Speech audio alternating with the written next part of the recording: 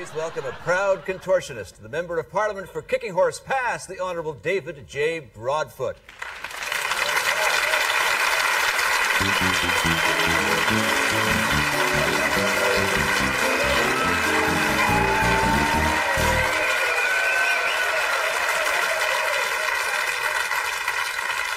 You know, with that federal election well behind us, the people of this country want to know now what lies ahead. And I know about the confusion by the questions they've been asking me across the country. Are Preston Manning and Mr. Dressup one and the same person?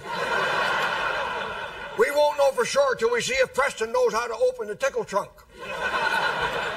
Was Kim Campbell heavily influenced by Brian Mulroney? Or did she always walk that way?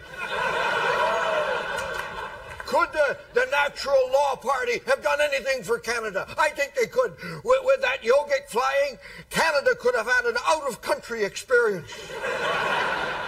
Another question was asked, if we get that yogic flying, do we earn bonus points? You feel the anxiety. Another question was, if Quebec leaves Canada, will Newfoundland make up the half hour?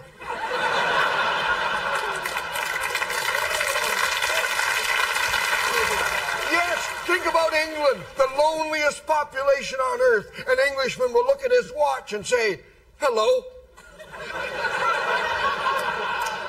Ask yourself, in my darkest hours, have I ever been that lonely?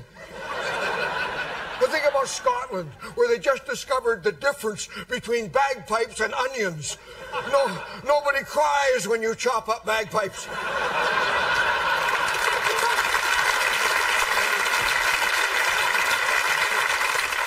And that brings us to Canada, where a faith healer was leaving a hospital ward.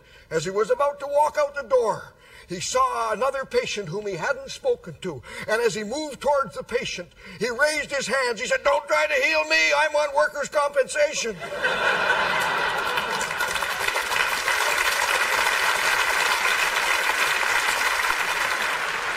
We are so lucky.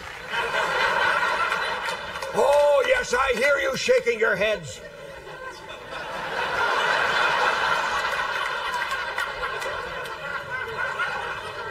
We have a deficit.